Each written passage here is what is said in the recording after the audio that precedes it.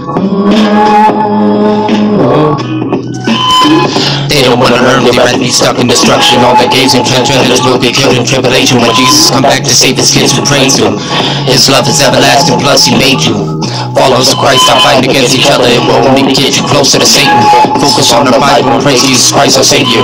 Don't get lost, this world could not save you. Much pride, jealousy, envy can end you. You have to be willing to give it all away, cause in the end, you will only have Jesus Christ in your faith. Stop letting the devil blind you with all that evil and hatred.